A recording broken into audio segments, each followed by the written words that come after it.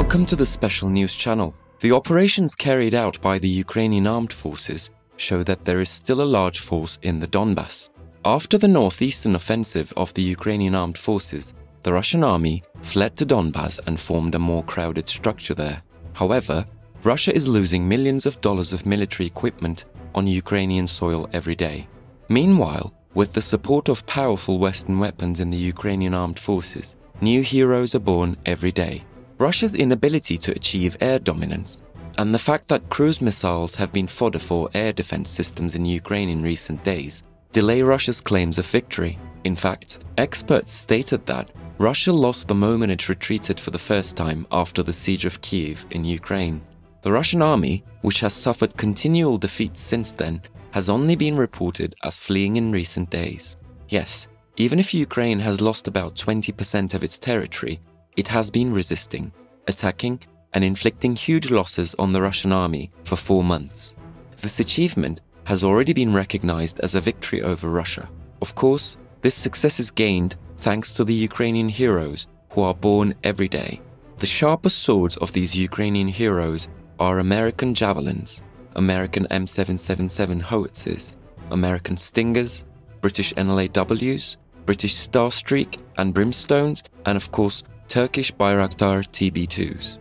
Bayraktar TB2 destroyed Russian outposts, bases, warships, command centers, and hundreds of Russian armored vehicles in the first phase of the war. Now, in the second stage, with the superior performance of Bayraktar TB2s in the hands of the Ukrainian armed forces, the artillery can easily target and land the Russian columns. Even if putting claims to the contrary, the Russian air defense systems have not been seen to have any superiority over the Ukrainian Bayraktar TB2s. The inability of the Russian drones to do what Bayraktar TB2s did infuriates the Russian army and causes Putin to make black propaganda on behalf of Bayraktars day by day. In particular, the failure of Shahed 136 kamikaze unmanned aerial vehicles brought to Russia from Iran by Putin showed everyone how the Bayraktar TB2s contributed. On the other hand, Russia's air dominance is hindered by British and American-made powerful and easy-to-use advanced weapons. In the published report, it was announced that a young sergeant from the 95th Air Assault Brigade shot down 9 Russian unmanned aerial vehicles with the British Starstreak, one of the most powerful portable air defense systems in the hands of the Ukrainian armed forces. The press service of the Ukrainian Air Assault Brigade stated that 9 drones that corrected and directed the shots of the Russian artillery were shot down by the sergeant and prevented Russian operations. In the report, it was announced that the young Ukrainian sergeant scrapped the Russian drones worth millions of dollars with British Starstreak missiles and blinded the artillery of the Russian invaders. The Ukrainian airstrike group said it did not release the sergeant's name and photos for the soldiers' safety. The Russian army, on the other hand, fell a step back in the long-range war in Ukraine after the attacks of such Ukrainian heroes. Unmanned aerial vehicles have a critical importance in terms of artillery attacks. The power of artillery is of great importance after unmanned aerial vehicles detect enemy targets. Otherwise, the target is largely missed with blind shots, and these misses cause great damage to the exhausted inventory. The importance of long-range weapons, especially in the Kherson region, has been clearly understood in the last 2 months. The Ukrainian armed forces are firing at Russian targets from long ranges, and they are launching ground operations against the enemy positions they have eroded as a result of these long-range attacks. As a result of these ground operations, the western part of the Dnieper River is almost completely cleared of Russian army units. The easy destruction of Russian unmanned aerial vehicles in this way provides a great advantage to the Ukrainian armed forces, while hindering the operations and progress of the Russian army.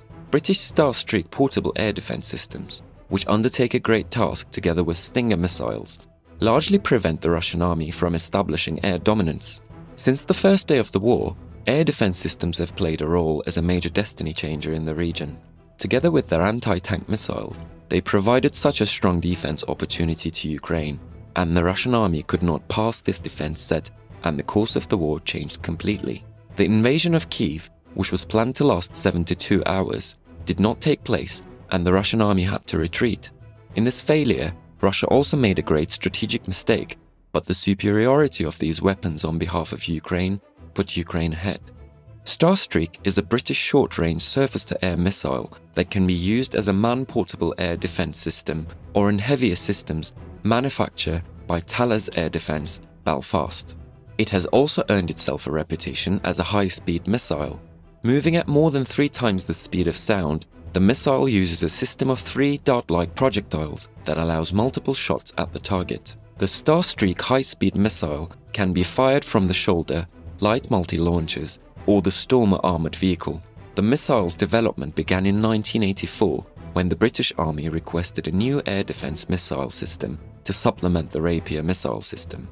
The British Ministry of Defence awarded 2 companies for a 1-year project definition. In June 1986, Starstreak was selected for system design and development. In October 1995, the British Ministry of Defence adopted the self-propelled, high-speed missile system trade name Starstreak. The news that the United Kingdom would ship these weapons to Ukraine fell like a bomb on the agenda. These systems, which provide high-speed air defense from such a long range, could change the balance in the region. In its statement, Moscow underlined that if the United Kingdom ships these weapons to Ukraine, these weapons will become acceptable targets for Russia. However, the shipment took place. Russia could not prevent Western arms shipments with empty threats, and the Ukrainian armed forces got the British Starstreak high-speed portable air defense systems. Starstreak's first operation in Ukraine was the shooting down of a Russian helicopter, and this seemed like just the beginning. The United Kingdom played a key role in supplying Ukraine with military supplies, in particular man-portable air defense systems such as Javelins and NLWs. Arming Ukraine with laser-guided Starstreak weapons has found bipartisan support in the British Parliament. It was stated that the Ukrainian army used online networks for Starstreak training and completed their training in this way. Although this Starstreak missile can be launched from land, sea, or air platforms, only land-based versions have been deployed to Ukraine during the war. This would have already exceeded the requirements of Ukraine. On land, the missiles can be shoulder-launched, such as manpads, or combined with portable, stand-type light multi-launchers, which can be mounted on light vehicles and carry 3 ready-to-fire shells. The first part of Starstreak's capability is its guidance system. Most manpads fire heat-seeking missiles that must lock onto the target's heat signature before being launched, and then autonomously sit on the target in fire-and-forget mode.